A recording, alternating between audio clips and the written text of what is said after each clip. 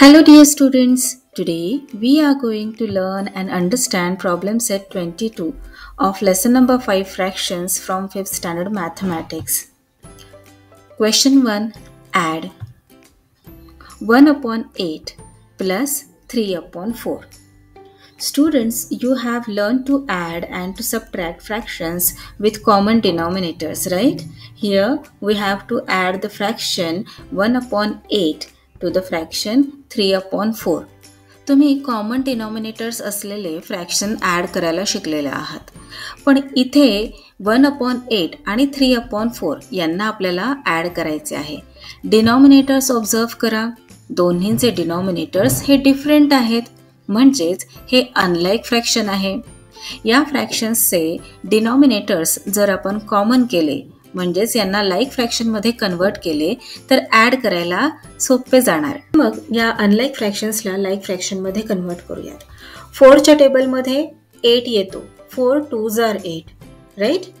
Next step आपण काय करूयात, मग 1 upon 8 as it is right करणार, कारण डिनॉमिनेटर ऑलरेडी 8 आहे, प्लस 3 अपॉन 4. 4ला 2ने मल्टिप्लाय केल्यावर आपल्याला 8 डिनॉमिनेटर मिळणार आहे.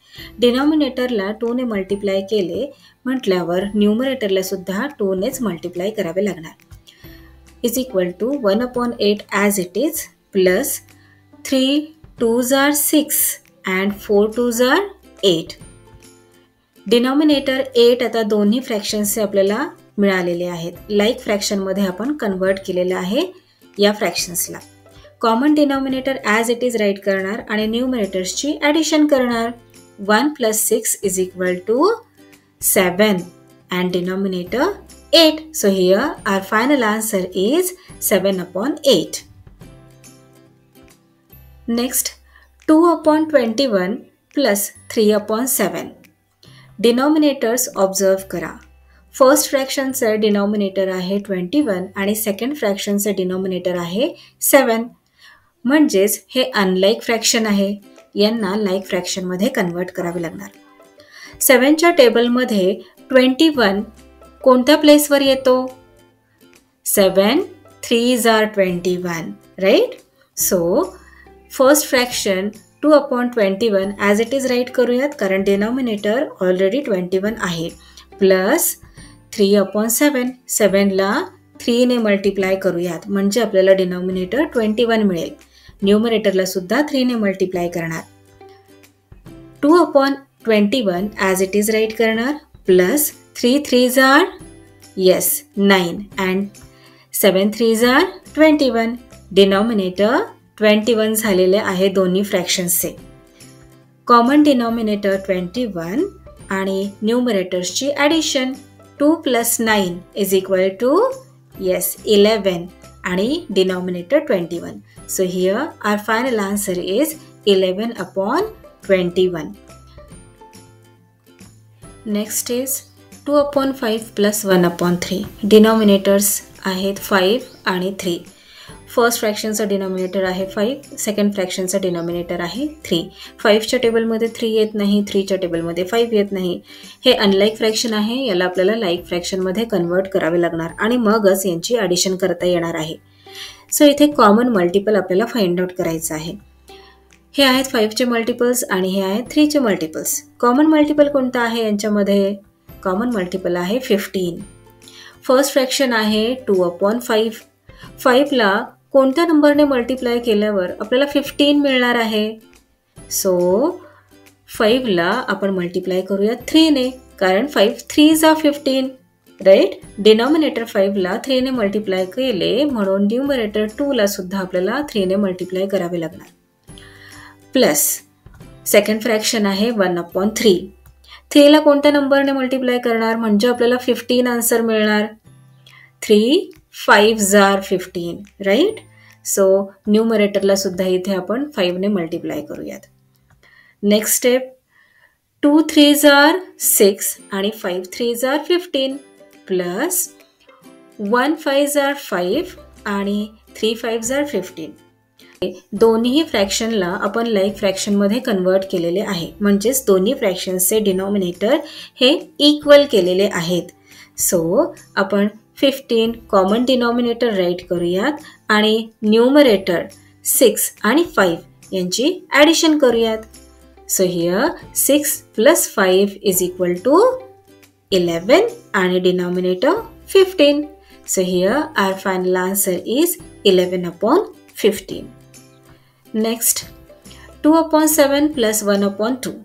Denominators are 7 and 2. 7 चे मल्टिपल्स आहेत आणि हे आहेत 2 चे मल्टिपल्स. कॉमन मल्टिपल कोणता आहे यांच्यामध्ये? कॉमन मल्टिपल आहे नंबर 14.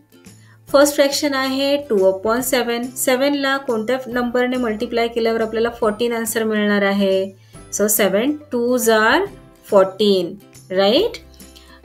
डिनॉमिनेटर 7 ला 2 ने मल्टिप्लाय केले म्हणून न्यूमरेटर 2 ला सुद्धा 2 ने मल्टिप्लाय करणार. Plus second fraction 1 upon 2. 2 ला कोणत्या नंबरने आपण मल्टिप्लाय करणार आहोत? 2 7s are 14, right. So 1 upon 2 इथे राईट करूयात आणि 2 ला 7 ने मल्टिप्लाय करूयात म्हणजे आपल्याला डिनॉमिनेटर 14 मिळणार आहे. डिनॉमिनेटर 2 ला 7 ने मल्टिप्लाय केले म्हणून न्यूमरेटर 1 ला सुद्धा 7 ने मल्टिप्लाय करणार. इक्वल टू 2 2s are 4 आणि 7 2s are 14 plus 1 7s are 7 and 2 7s are 14. इथे आपण दोन्ही फ्रॅक्शन्सला लाईक फ्रॅक्शनमध्ये कन्वर्ट केलेला आहे म्हणजेच त्यांचा डिनॉमिनेटर हा इक्वल केलेला आहे. सो आपण 14 कॉमन डिनॉमिनेटर राईट करूयात आणि न्यूमरेटर्सची ॲडिशन करूयात. So here 4 plus 7 is equal to 11 आणि denominator 14. Final answer is 11 upon 14. Number 5. 3 upon 9 plus 3 upon 5. Denominators are 9 and 5. Here are the multiples of 9 and multiples of 5. Common multiple is 45. First fraction आहे 3 upon 9. 9 ला कोणत्या नंबरने आपण multiply केल्यावर 45 answer मिळणार आहे आपल्याला? 9 5s are 45, right. So denominator 9 ला 5 ने मल्टिप्लाय करूयात. न्यूमरेटरला सुद्धा 5 ने मल्टिप्लाय करणार. प्लस सेकंड फ्रॅक्शन आहे 3 upon 5. 5 ला कोणत्या नंबरने मल्टिप्लाय करणार म्हणजे आपल्याला 45 मिळणार आहे. 5 9s are 45. सो हियर न्यूमरेटरला सुद्धा आपण आता 9 ने मल्टिप्लाय करूयात. Next step 3 5s are 15 and 9 5s are 45 plus 3 9s are 27 and 5 9s are 45. इथे दोन्ही फ्रॅक्शनला लाईक फ्रॅक्शनमध्ये कन्वर्ट केलेला आहे म्हणजेच दोन्ही फ्रॅक्शन्सचे इक्वल डिनॉमिनेटर्स तयार केलेले आहेत आपण. सो 45 कॉमन डिनॉमिनेटर राईट करूयात आणि न्यूमरेटर्सची ॲडिशन करूयात. So here 15 plus 27 is equal to 42 and a denominator 45. Question 2. Subtract one number 3 upon 10 minus 1 upon 20. Denominators आहेत 10 आणि 20. दोन्हीही अनलाईक फ्रॅक्शन आहेत. लाईक फ्रॅक्शनमध्ये कन्वर्ट करायचे आहे. दोन्हींचे डिनॉमिनेटर्स आपल्याला इक्वल करायचे आहेत. सो 10च्या टेबलमध्ये 20 येतो. Second प्लेसवर 10 2s are 20. So 3 upon 10 हे फ्रॅक्शन आपण राईट करूयात. डिनॉमिनेटर 20 करायचं आहे. So 10 2s are 20. 10 ला 2 ने मल्टिप्लाय करूयात. न्यूमरेटर 3 ला सुद्धा 2 ने मल्टिप्लाय करणार. Minus 1 upon 20 as it is right करूयात कारण डिनॉमिनेटर ऑलरेडी 20 आहे. नाव 3 2s are 6 आणि 10 2s are 20 minus 1 upon 20. Denominators equal केलेले आहेत. सो कॉमन डिनॉमिनेटर 20 राईट करूयात आणि 6 minus 1. 6 minus 1 is equal to 5 आणि denominator 20. So here our final answer is 5 upon 20. Next is 3 upon 4 minus 1 upon 2. Denominators observe करा. First फ्रॅक्शनचं denominator आहे 4 आणि second फ्रॅक्शनचं denominator आहे 2 म्हणजेच हे अनलाईक फ्रॅक्शन्स आहेत. यांना लाईक फ्रॅक्शनमध्ये कन्वर्ट करूनच आपल्याला सबट्रॅक्शन करावे लागणार आहे. चला तर मग यांना लाईक फ्रॅक्शनमध्ये कन्वर्ट करूयात. 2च्या टेबलमध्ये 4 येतो, सो आपण 4 डिनॉमिनेटर करू शकतो. 2 2s are 4, right? So next step 3/4 as it is आपण राईट करूयात, कारण डिनॉमिनेटर ऑलरेडी 4 आहे. मायनस 1/2. 2ला 2ने मल्टिप्लाय करूयात. डिनॉमिनेटर 2ला 2ने मल्टिप्लाय करणार म्हणजे आपल्याला 4 डिनॉमिनेटर करता येणार आहे. न्यूमरेटर 1ला सुद्धा 2ने मल्टिप्लाय करणार. Next step 3/4 as it is minus 1 2s are 2 आणि 2 2s are 4. इथे डिनॉमिनेटर आपण कॉमन करून घेतलेला आहे, म्हणजेच यांना लाईक फ्रॅक्शनमध्ये आपण कन्वर्ट केलेले आहे. सो इथे कॉमन डिनॉमिनेटर आपण 4 राईट करूयात आणि न्यूमरेटर्सचं सबट्रॅक्शन करूयात. सो 3 - 2 इज इक्वल टू 1 आणि denominator 4. So here our final answer is 1/4. Next is 6/14 - 2/7. First फ्रॅक्शनचं denominator आहे 14, सेकंड फ्रॅक्शनचं डिनॉमिनेटर आहे 7. 7च्या टेबलमध्ये 14 येतो, 7 2s are 14, right? So 6/14 as it is आपण राईट करूयात. मायनस 2/7. 7ला 2ने मल्टिप्लाय करूयात म्हणजे आपल्याला डिनॉमिनेटर 14 मिळेल. न्यूमरेटर 2ला सुद्धा 2ने मल्टिप्लाय करणार.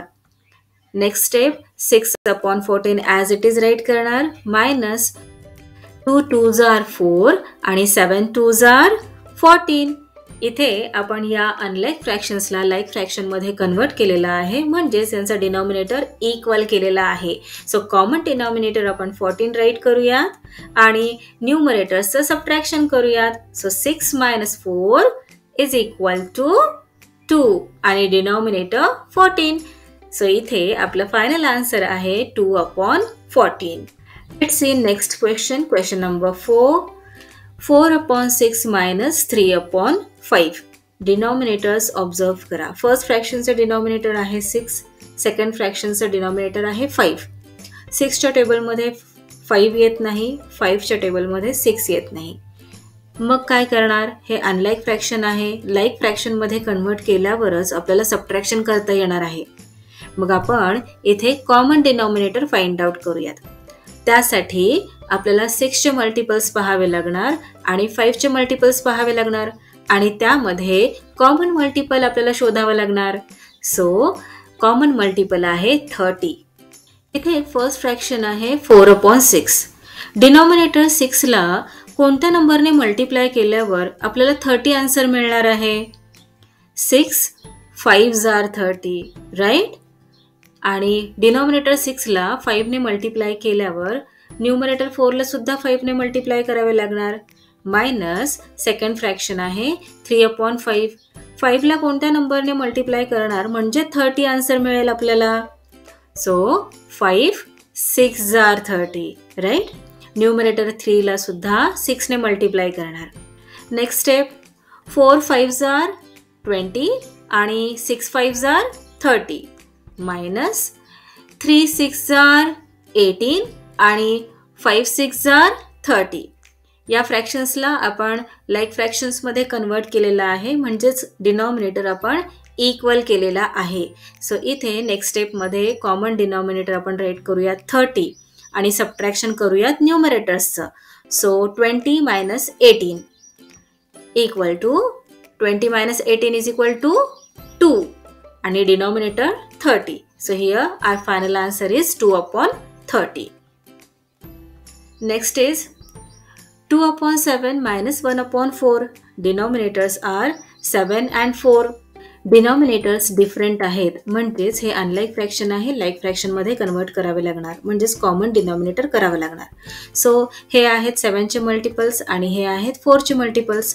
कॉमन मल्टिपल आहे 28. इथे फर्स्ट फ्रॅक्शन दिलेले आहे 2/7. 7ला कोणत्या नंबरने, डिनॉमिनेटर 7ला कोणत्या नंबरने आपण मल्टिप्लाय करणार म्हणजे आपल्याला 28 आन्सर मिळेल? Yes, 7 4s are 28. न्यूमरेटर 2ला सुद्धा 4ने मल्टिप्लाय करणार. मायनस सेकंड फ्रॅक्शन आहे 1/4. 4 ला कोणत्या नंबरने मल्टिप्लाय केल्यावर आपल्याला 28 आन्सर मिळेल? 4 7s are 28. न्यूमरेटर 1 ला सुद्धा 7 ने मल्टिप्लाय करणार. नेक्स्ट स्टेप, 2 4s are 8 आणि 7 4s are 28. Minus 1 7s are 7 आणि 4 7s are 28. डिनॉमिनेटर इक्वल केलेला आहे 28. सो कॉमन डिनॉमिनेटर 28 राईट करूयात आणि न्यूमरेटरचं सबट्रॅक्शन करूयात. So 8 minus 7 is equal to 1 आणि denominator 28. So here our final answer is 1/28. So that's all for today. We will meet again in our next video. Till then, keep learning, keep enjoying. Bye bye.